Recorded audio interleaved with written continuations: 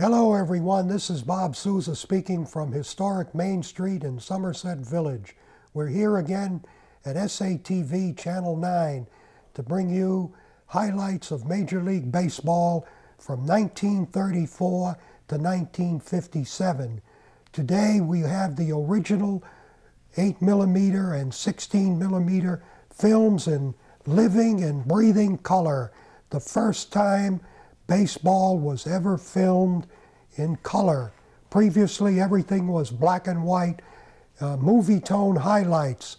But now, films taken by the players, family members of players, and fans of the game of baseball were sent to PBS.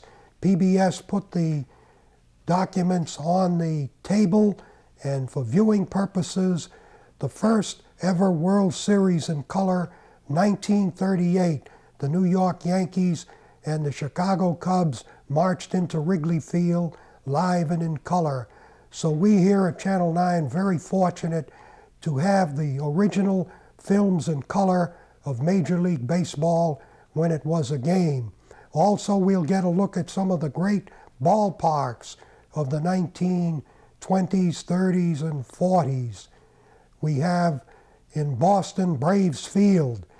In New York, the Polo Grounds and Ebbets Field for the Dodgers. In Philadelphia, we have Shibe Park, which was home to the Phillies, and of course, in the American League, to the Philadelphia Athletics. The western cities, Crosley Field in Cincinnati, Forbes Field in Pittsburgh, Wrigley Field in Chicago, and Sportsman's Park in St. Louis, home for both the St. Louis Cardinals of the National League and the St. Louis Browns of the American League. The two oldest parks, Fenway Park for the Boston Red Sox in the American League, 1912, and Wrigley Field for the Cubs, we mentioned before, 1916. And the ballpark that didn't even appear, which is in third place chronologically in today's world, 1962 Dodger Stadium. So you can tell the original ballparks are no longer around other than Fenway and Wrigley Field. Yankee Stadium in 1923, and let's see, we have Griffith Stadium in Washington, a Municipal Stadium in Cleveland, Briggs Stadium in Detroit, Comiskey Park in Chicago, and the aforementioned Sportsman Park in St. Louis. So we ask that the audience enjoy this film today, and definitely we had individuals who had to augment their salary. Ball players had to get winter jobs because the salaries were very minuscule. The owners were not billionaires or millionaires in this film today. Many of them were former major league players who bought parts of teams and had to struggle themselves in order to meet payroll twice a month. An excellent narrator, Peter Kessler, features today's broadcast, along with thrilling voiceovers from James Earl Jones, Roy Scheider, and Jason Robards.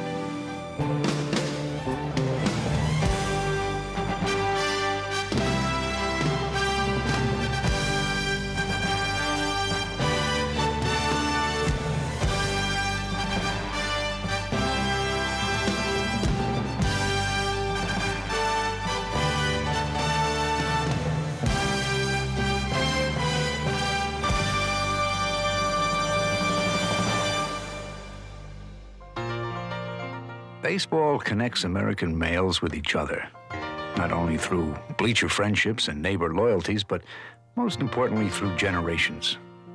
You learn your first lesson of the rainbow arc all living makes, but that baseball exaggerates. For when you're in the 6th grade, the rook has fuzz on his face and throws to the wrong base. Before you leave junior high, he is a seasoned regular, the body filled out, his jowl ripples with tobacco.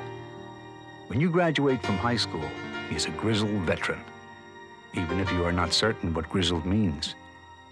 In a few years, the green shoot becomes the withered stalk, and you learn the hill all beings travel by. There was a time in baseball when there were only 8 teams in each major league. They played an orderly, balanced schedule, visiting each city 4 times. A trip out west meant St. Louis or Chicago. There was a comfortable rhythm to the season. When they referred to the Giants, it was the New York Giants. The Dodgers were a Brooklyn institution, seemingly forever. There was an American League team in St. Louis and a National League one in Boston. That time is gone now. But it's been said one reason baseball is so gripping to the American imagination is that certain eras inevitably evoke certain images. Perhaps none more so than the years from the end of the Depression through World War II and into the 1950s. It was a time when baseball was the focal point of sports in our society. A time when baseball was still just a game, a familiar game, which in a changing world somehow reassured us with its return every year on the warm winds of spring.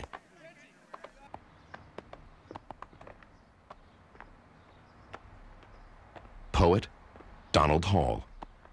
My heart starts to sing like a bird. I feel my wings stretch out and warm air coming. Spring is the hope of the earth, and baseball is the same hope, the beginning of it. It's wonderful. It's a ritual. It's practically magic, like an old mystery religion.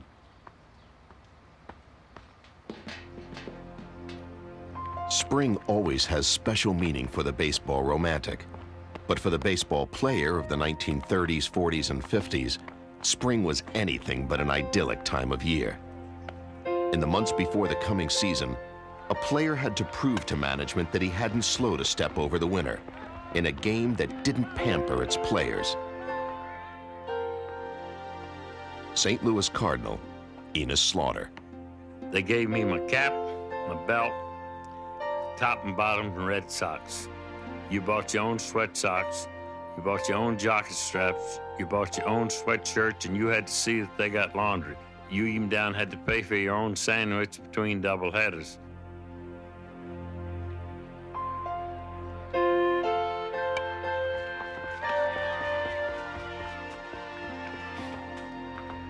Every year I went to spring training, they had some young outfield hit 340, 350. They were going to take my job. Well, you know, they want to get to the big leagues also. Somebody's going to take my job. I'm still hitting 300, driving in close to 100 runs every year, and I knew I had to bear down to hold my job. And I went to spring training every year thinking that I had to make my job. Pitcher Eldon Ocker. We had no assurance of anything. They could release us anytime they wanted to. And we didn't have much to say about it. We just signed a 4-page contract, and everybody signed it. Didn't make any difference who you were, and you signed it. And they could trade you. They could do anything to you until you were in the major leagues 10 years. You were just like an automobile. They could get rid of you anytime they want and get a new one.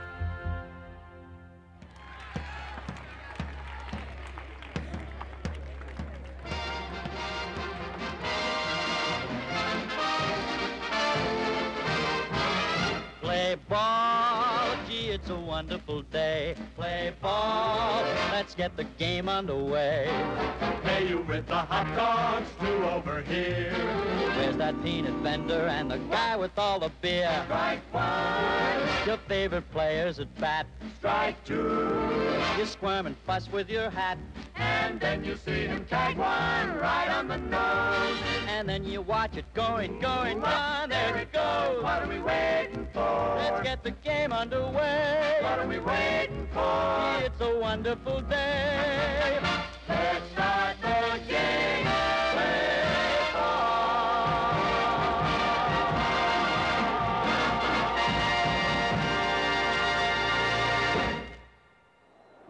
Accuracy and speed, the practiced eye and hefty arm. The mind to take in and readjust to the unexpected. The possession of more than one talent, and the willingness to work in harness without special orders. These are the American virtues that shine in baseball. It is graphic and choreographic. Baseball is a kind of collective chess with arms and legs in full play under sunlight. When the major leagues were made up of just 16 teams, the game was in many ways heartless and mean. Spots on a roster had to be earned every year, and there was hardly a player to be found who didn't take his job seriously. Chicago Cub, Billy Herman. The only thing we had in our mind was to win. Any way we could, we'd play to win. And if that wasn't good enough, well, you go back home, get a lunch pail, and go to work. Now, if they didn't play hard, you didn't have, he wouldn't have a friend on the club, and he wouldn't be there long. If you were on first base and the batter hit a ground ball, you had to take that runner out. If you didn't take that runner out, well, you come on the bench and you'd almost have to fight some of your teammates.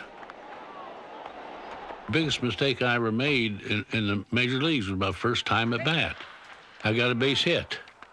The next time up, I got hit right in the head. Enos Slaughter. If you can't get brushed back or get knocked back once in a while, you got no business in this game.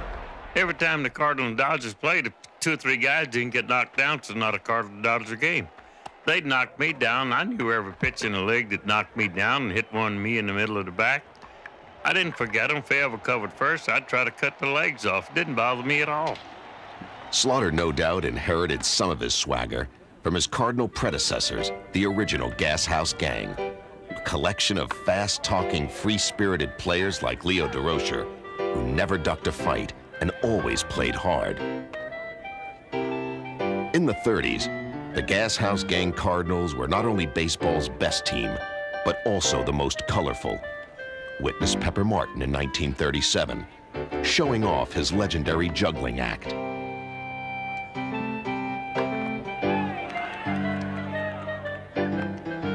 Entertaining came naturally to the Gas House Gang. Keeping clean, however, was another matter. New York Yankee Tommy Henrik. Oh, I saw Frankie Fish in New Orleans in '36 when they were the real Gas House Gang with Pepper Martin. And they came around there, most of them needed a shave, and every one of them had a dirty uniform on. I said, what a bunch of bums. Now, these are really the Gas House Gang. Immaculate uniforms meant little to men with rowdy reputations. Winning, however, meant everything. Never was the Cardinals' raucous, hell-bent style of play more evident than in their 1934 World Series appearance against the Detroit Tigers. Cardinal infielder Burgess Whitehead. Doc Weaver was our trainer when I was a member of the St. Louis Cardinals. He brought a camera into the dugout during the '34 World Series and made a lot of pictures of different plays and of the different players. Detroit was such a wild baseball city then. We had to have security guards, you might call them, to stand at the door of the Book Cadillac Hotel in Detroit so we could get in. The people were just crowded around the hotel. The Gas House Gang was the greatest baseball club I ever saw. They thought they could beat any ball club, and they just about could, too. Of course, we had some characters on that club, like Pepper Martin, one of the hustlingest ball players I ever saw. Dizzy Dean and Leo Durocher, one of the greatest shortstops I ever played alongside. When they got on that ball field, they played baseball. I mean, they played it to the hilt, too. And when they slid hard, and there was no good fellowship between them and the opposition. They were just good, tough ball players.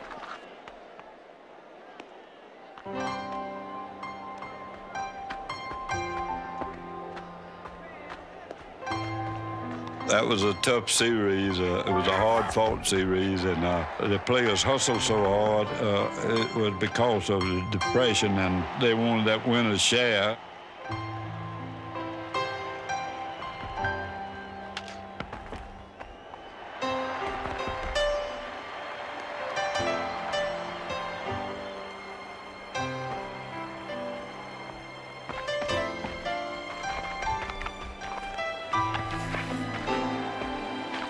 The series went 7 games, and the deciding game, the 7th game, Dizzy Dean beats Eldon Alker 11-0. It enabled me to help my family. My father had kind of tough luck during the Depression, and that's when we got $600 to $800 out. But I don't know, that $600 to $800 was mighty good. I suppose there must be some item that an American boy might treasure more fiercely than a Louisville Slugger with his own signature on it. But I can't think of one. For all of us who grew up on sandlots and playgrounds, gripping Louisville Sluggers bearing the autographs of Major League stars, the thought of owning one with our name on the barrel is almost too much to comprehend.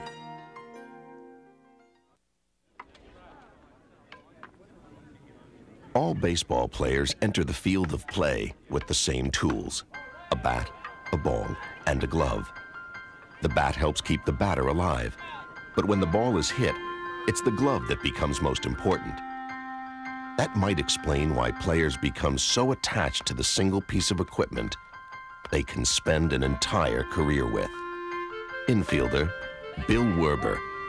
The glove that I used was a little bit larger than my hand. I had my gloves all made out of the belly of the cow because it was soft, didn't need a lot of breaking in, but they weren't a large glove. I never dropped any balls, but you could maneuver them.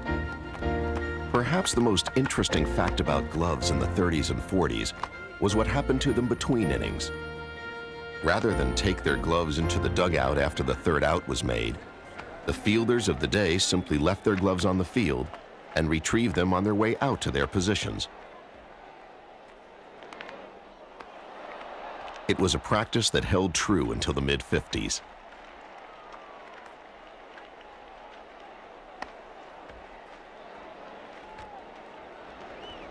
Author Robert Creamer. You see a play where a shortstop would end the inning by making a catch of a line drive. You know, he'd catch the ball, flip the ball to an umpire, and throw the glove up in the air like that, and it would sort of spin, and it would land on the field out there. And it was such a pretty thing to see. With guys trotting out the field and bending down and picking up their glove and taking it again. It's antique. Antique, too, were the uniforms, perhaps the most identifiable feature of baseball's golden age.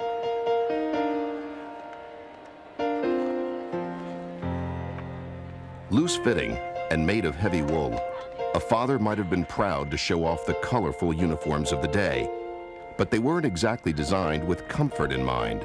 Brooklyn Dodger, Duke Snider.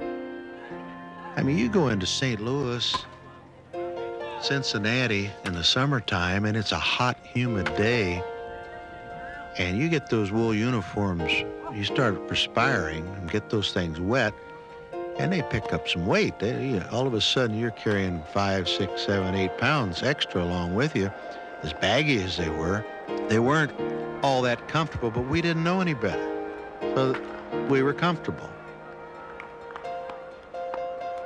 Without a doubt, baseball's most recognizable uniform has always belonged to the New York Yankees. Unending years of sartorial splendor in pinstripes. Other teams, however, frequently change their look. For instance, in spring training before the 1942 season, the New York Giants gathered around their player-manager Mel Ott, wearing uniforms during the war that were a patriotic red, white, and blue.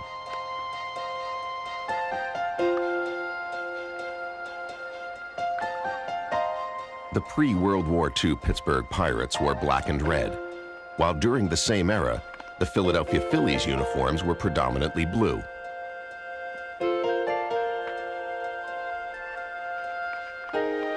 Whether they have remained the same over the years or changed a great deal, uniforms, like the players who wear them, give us the means to savor the game's past. Author, Donald Honig. A team can bring back an era. A player can just recreate the sense of a year. Baseball freezes these moments and holds them until you want to think about them. And then they're released again in all their youthful energy and vitality as they were. A ball players never age in memory. They're always young. Teams, however, do disappear, or more accurately, change locations or names.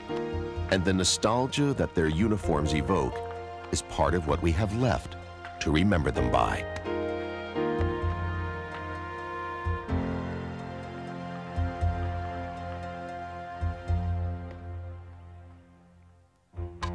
For a few hours, for a summer, we think we know them.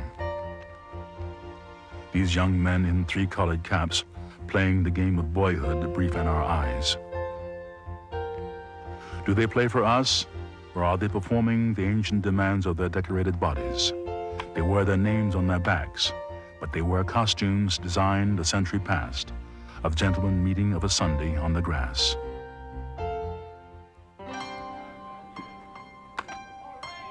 For a period of 4 seasons, from 1942 through 1945, World War II affected baseball in pretty much the same manner it affected everyday life. The game went on, but it couldn't possibly be the same, not with constant reminders at ballparks around America that we were indeed at war. There were even those who considered suspending baseball, but, as Eldon Auker remembers, the most influential and important American was not among them. President Roosevelt wanted professional baseball to continue, and the reason for it was to keep up the morale of the people during the war. He said his baseball was such an American pastime. He said for us to quit baseball wouldn't be right, to impress upon all owners and all players that they should continue and not quit just because war started. And I think that that was an expression of how the people felt in those days about baseball.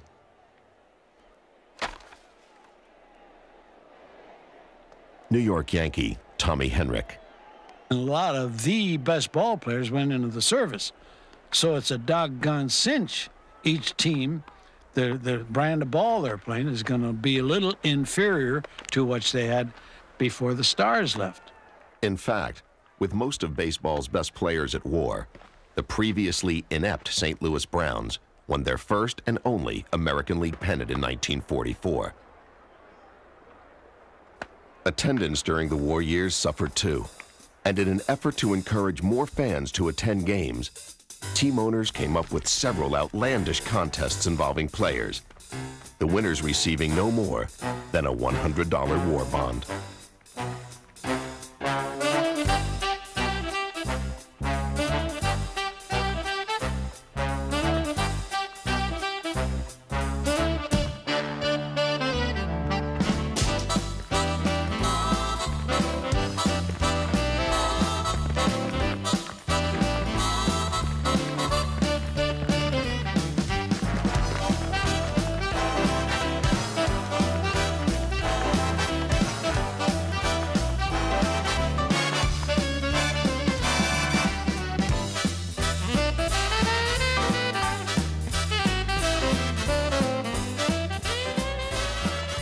After the war, the promotions continued, some with celebrities from outside baseball like Jesse Owens, who raced and barely beat George Case of the Cleveland Indians in 1946. In the early 50s, stars like Abbott and Costello would make occasional appearances at ballparks. Here, they're at a Boston Braves game, answering the question of, who's on first? In the 30s and 40s, it was not unusual to see players or coaches participate in comedy sketches for the newsreels. In this case, the foil is Benny Bengal of the Washington Senators. Comedy and baseball have had a long and entertaining partnership. Former pitcher Al Schacht, who was known as the Clown Prince of Baseball, appeared at 25 World Series, including the 1940 series at Tiger Stadium.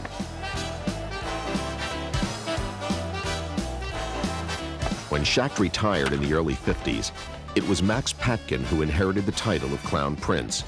Amazingly, Patkin performed not only before the game, but during it as a legitimate first base coach. Max Patkin. When I do my routine, I try to do it between pitches. I usually have between 10 and 15 seconds. You'd be surprised what 10 seconds means to a Max Patkin on the coaching line. So it gives me a chance to go through that goofy thing of motion with my neck, my arms, my legs, just to make out I'm giving a sign to the batter. That would give me just enough time. All I needed was 8 to 10 seconds. Bing, bing, bing, bump, boom, ba, that. And, you know, and then when I looked at those days, I'm telling you, I was the dumbest looking thing you ever saw in that coaching line.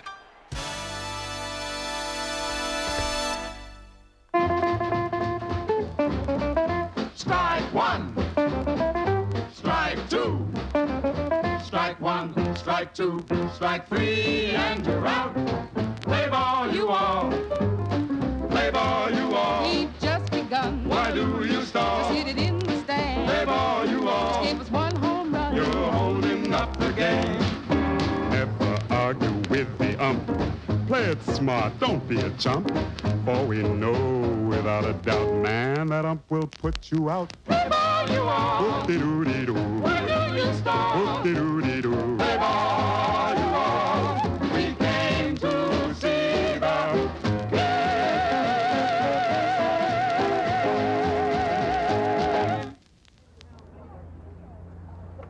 Before the 1950s, teams traveled to and from games by train, bringing them together, but with a lifestyle that was far from glamorous. Enos Slaughter. We'd play a doubleheader in St. Louis. I'd lose 16-pound doubleheader. We'd rush to the railroad station, jump the train. Time we got over into Indiana, you know, through Illinois, the air conditioning go off. Monday morning, we'd get up, you know, and they'd have Ricky would have an exhibition someplace out in Ohio, Indiana. They'd pull our Pullman cars off to the side. We'd get out and play an exhibition game.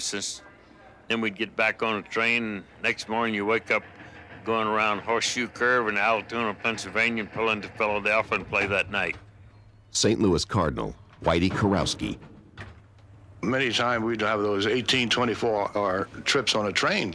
Well, before we'd hit the sack, we'd get back in a club car or someplace in the men's room, and all of us, we'd be talking about the ball game. To us, we were just one big happy family.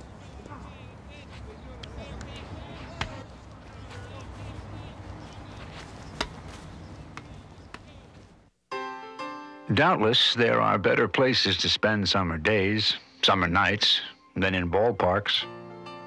Doubtless. Nevertheless, decades after a person has stopped collecting bubblegum cards, he can still discover himself collecting ballparks. And not just the stadiums, but their surrounding neighborhoods, their smells, their special seasons and moods. Quaint? Sure. Beautiful? Not really.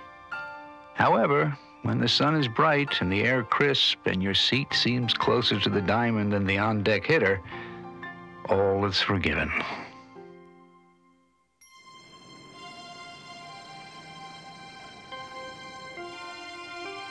In the days before television, the only way a person could see a baseball game was to come to the stadium. there was perhaps no greater feeling than spending an afternoon at the ballpark. Poet Donald Hall. Walking through the crowds into that great small old stadium, and there they were in the flesh.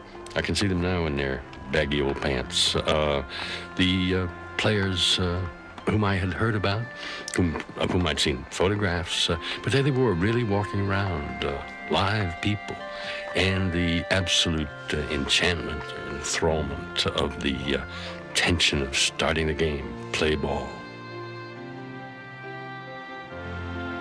Author Donald Honig. When you went out to the ball game, it was someplace special, and these guys were something special to you, and you really focused on them because you didn't see them anywhere else. All the rest of the time and all winter, you talked about them and argued about them with your friends, and then that special occasion when you went out, your father took your older brother, or you were a young teenager, and you went out yourself, and you're still very impressionable, and you were able to watch these guys up close. It made quite an impact.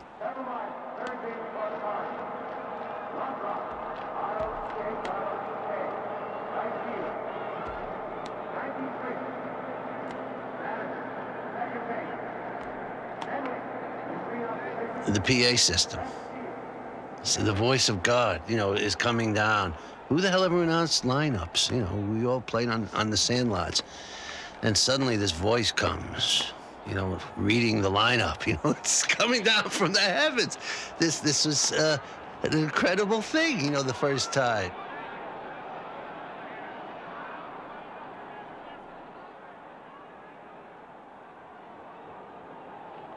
It was 1941. I was just 10 years old. And there was a Dodger-Cardinal game, and we came up the ramp heading for the cheap seats. And for a moment, I had a glimpse of the field. And standing up and outside the dugout and looking right at me was Johnny Mize. Big John Mize of the St. Louis Cardinals. And it just struck me. I said to my brothers, Johnny Mize. My brother got all excited. It hit you all at once. Like nearly all of the pre-expansion ballparks, Boston's Fenway Park was built in several stages. In fact, Fenway's most recognizable feature, the Green Monster, wasn't erected until the park was more than 20 years old. And in the 30s and 40s, green paint took a back seat to advertisements.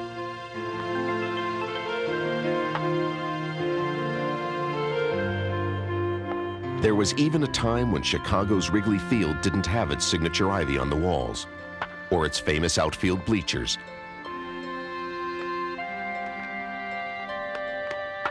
In 1937, temporary stands could be seen in right field, but full construction of the bleachers didn't begin until midway through the 1938 season. The same year, the ivy was planted.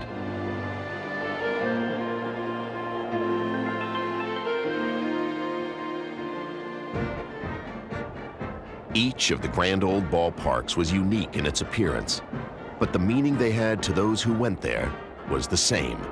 Author Ray Robinson. The stands looked enormous. The outfielders who were cavorting in the outfield looked to be, miles away from you, and this cavernous cathedral that you went to, was enormous.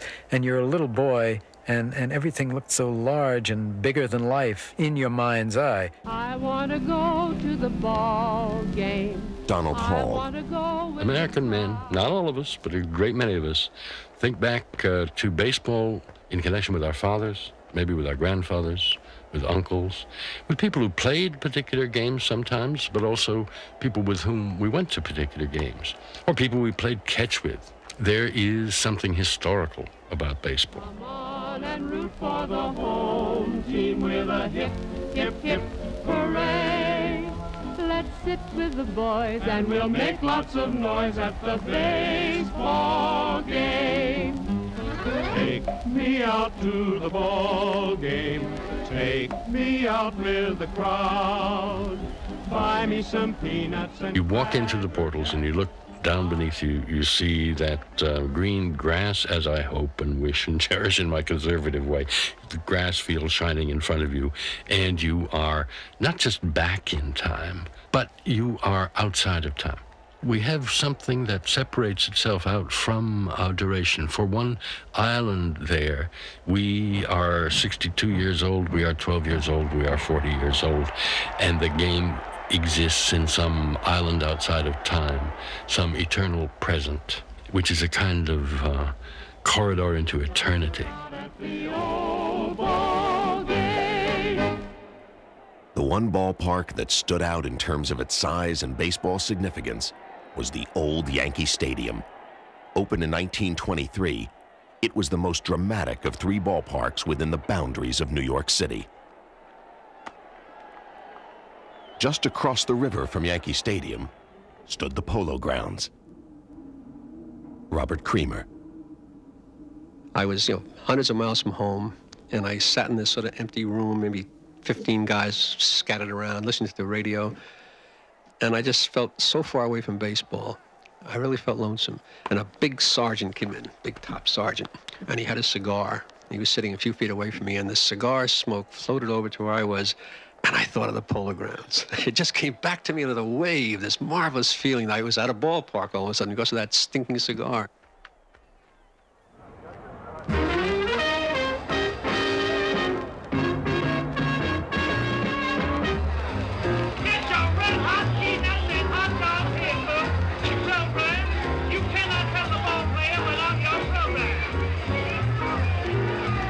Crazy about a ball game ever since I can recall.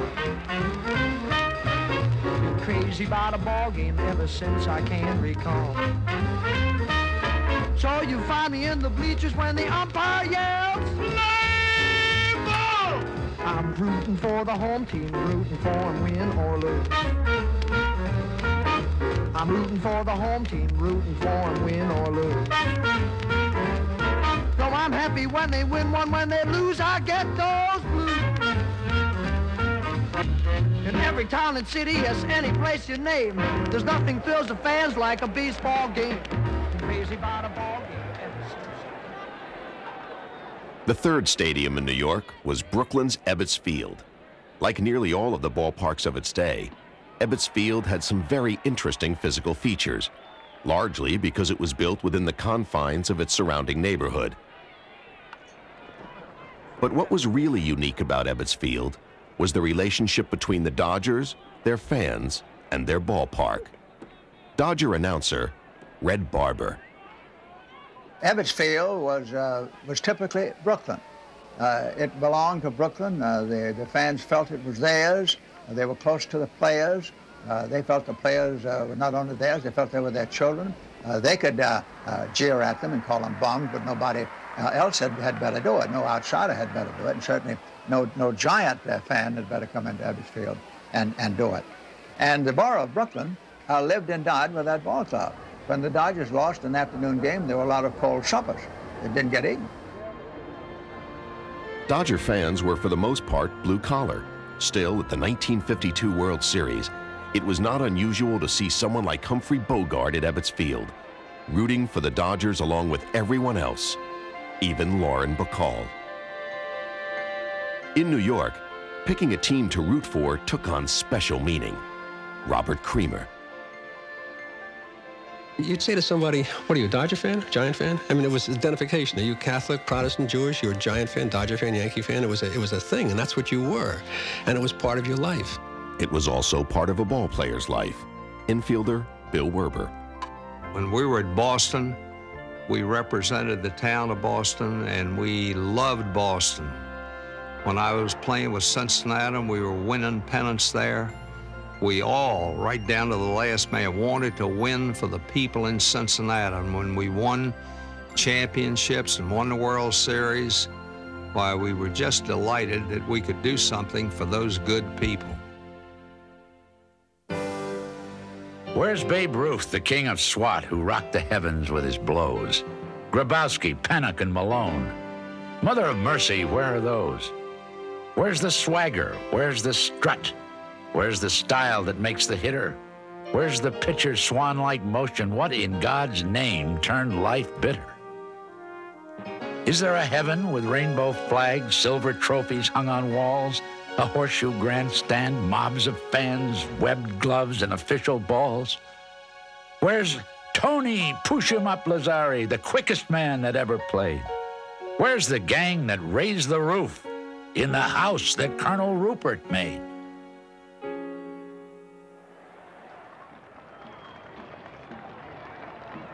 In 1938, the Chicago Cubs won the National League pennant, and the city responded by saluting its champions in a pre-World Series parade.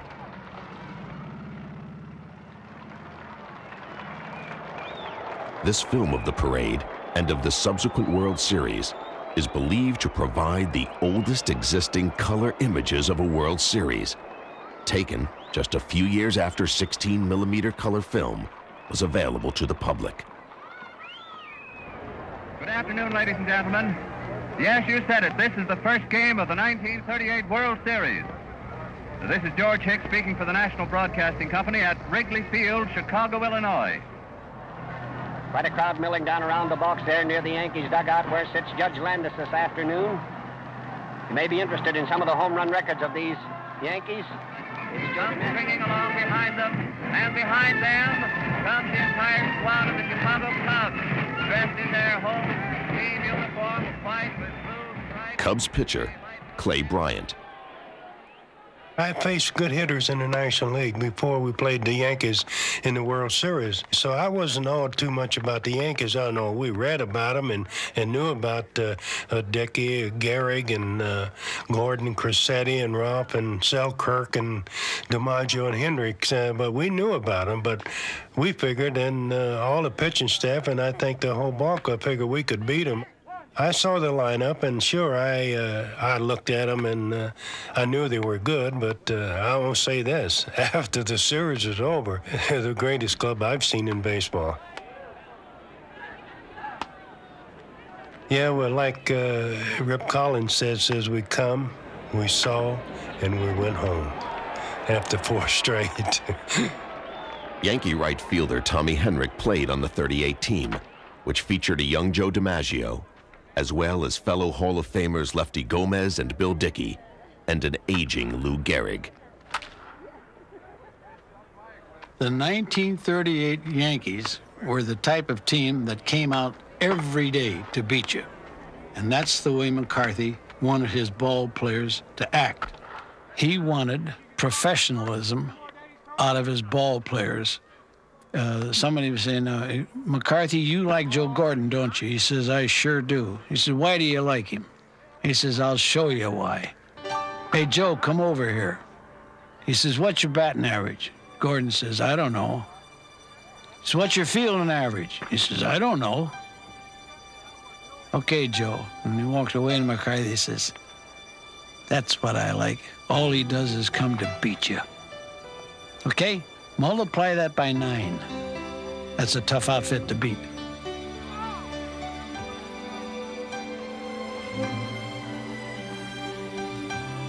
My greatest feeling was getting dressed in a Yankee uniform because I knew I was with a bunch of pros. That was my thrill. I said, this is a ball club.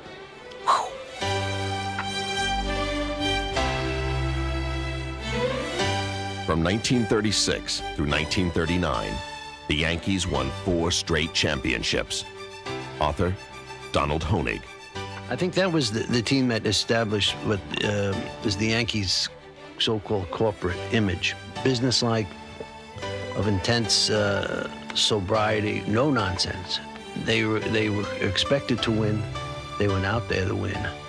And Gehrig, I think, was the first one to establish this image, being extremely serious in all business on the baseball field. The quality of play that Lou Gehrig brought to the Yankees was matched only by the quality of his person. Gehrig was the magnificent Yankee, and his departure under tragic circumstances in 1939 might have ruined a lesser team. The Yanks, however, never slipped in stature nor standing, a great deal of which had to do with the incredible talents of Joe DiMaggio, the man who carried the Yankee torch after Gehrig, Donald Honig. This was the ultimate ball player, not only for talent, but for style and grace. I mean, this was the epitome of celestial craftsmanship in a ball player. DiMaggio has, to this day, a mystique. And like most mistakes, it's unexplainable. Is he shy? Is he aloof? Is he a snob? What is he? To the fan, it never really mattered, because there was Joe out on the ball field.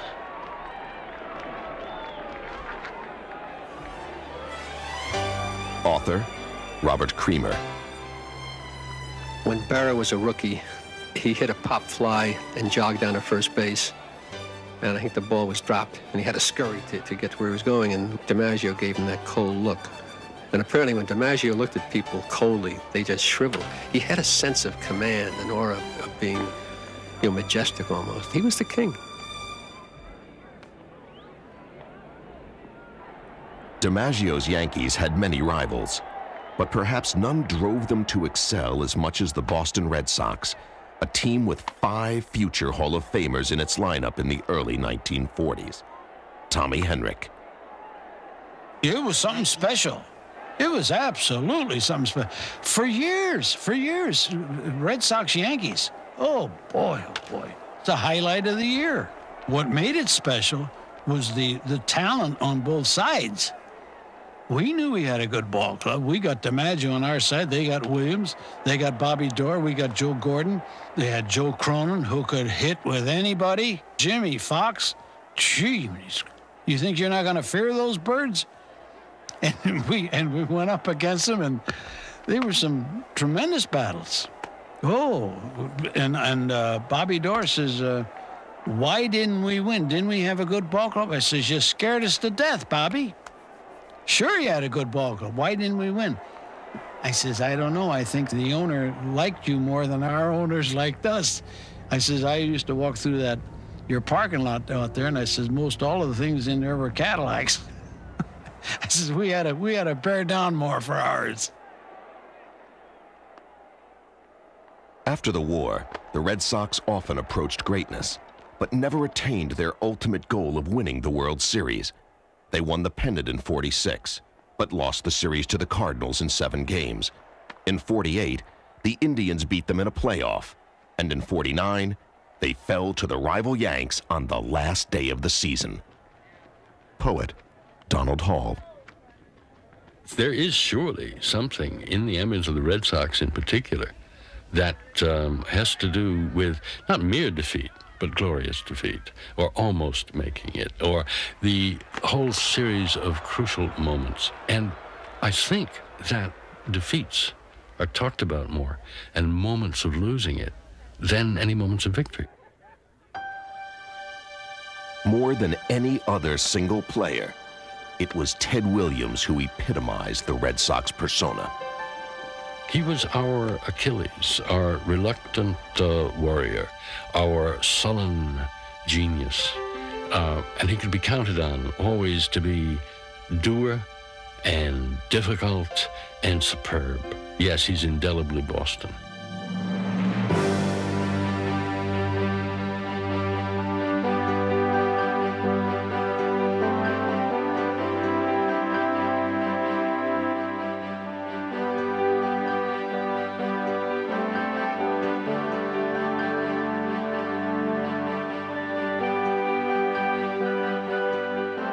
One of the portions of my memory of baseball, which is purest and most joyous, is rehearsing in my mind the swing of Ted Williams.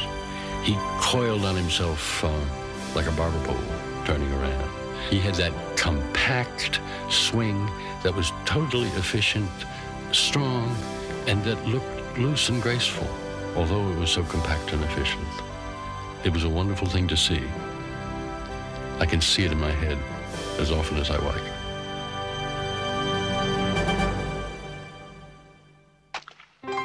How dear to my heart was the old-fashioned batter, who scattered line drives from the spring to the fall. He did not resemble the up-to-date batter who swings from his heels and misses the ball. The up-to-date batter I'm not very strong for. He shatters the ozone with all of his might, and that is the reason I hanker and long for those who doubled to left and tripled to right. The old-fashioned batter, the eagle-eyed batter, the thinking man's batter, who tripled to right. The great men of baseball are at the very heart of the game. They are the ones who set the standards, the ones who created the memories. They take us to different heights. They allow us to dream.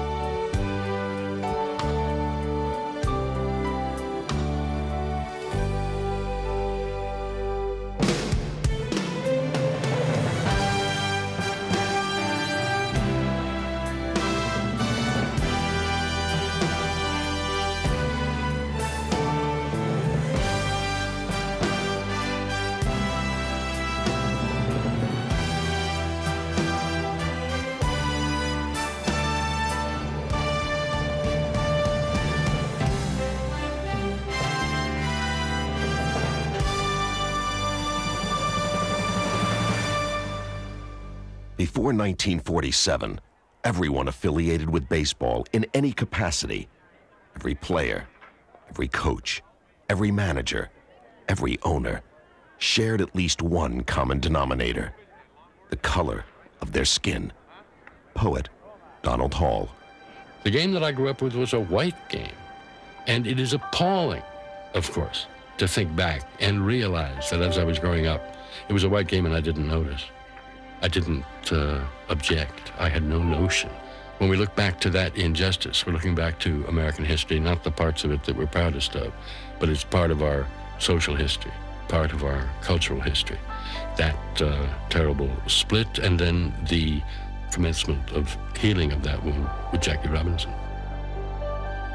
Brooklyn Dodger, Don Newcomb. Even though I didn't have a Joe DiMaggio or Ted Williams or Babe Ruth as an idol, I developed an idol. His name was Jackie Robinson. It was just such a phenomenal era. We wondered whether or not it would ever happen. And Jackie said, "I'm going to make it happen." He would say that many, many times. "I'm going to make it happen. They're not going to be able to stop me." I had no idea where my life would go. I had no idea that I'd ever be a part of history. Soon after Robinson, new heroes like Roy Campanella would emerge.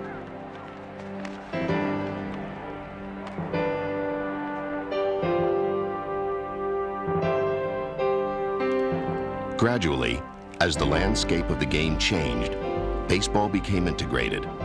Now, it was truly a national pastime.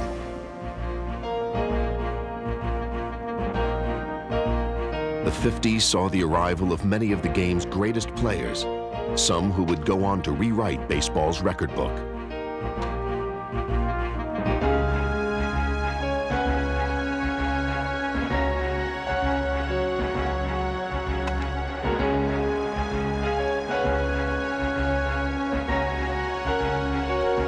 The inevitable breaking of the color barrier also allowed for some of the older, established stars of the Negro Leagues, like Satchel Paige, to finally pitch in the major leagues. It wasn't something that erased the years of injustice. It only served to remind us of what we missed. America is a country which encourages and welcomes change. Through the years, sometimes on its own, or sometimes with a little push, baseball was able to accept and incorporate some of those changes into the fabric of the game. Some improved it. Others made us long for the game we used to know. But the important thing to remember is that baseball was just living up to its moniker as the American pastime.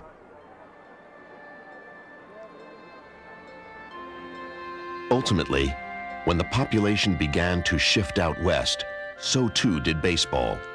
The Braves moved to Milwaukee. The Dodgers and Giants left New York. That signaled the beginning of new chapters in the history of the game.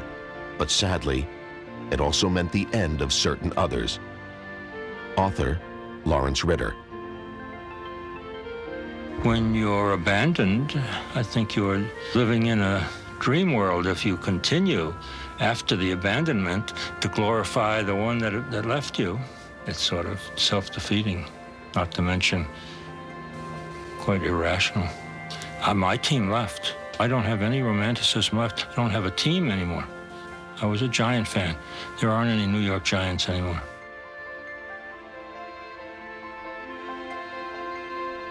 There might not be any New York Giants anymore, or St. Louis Browns, or Washington Senators. The days of watching Ted Williams in left are long over, and the wondrous Willie Mays no longer wears his uniform. Time marches on. Transition is inevitable.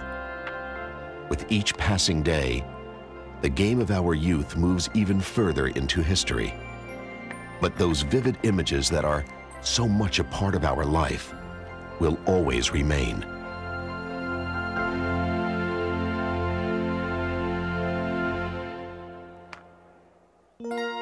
Game called.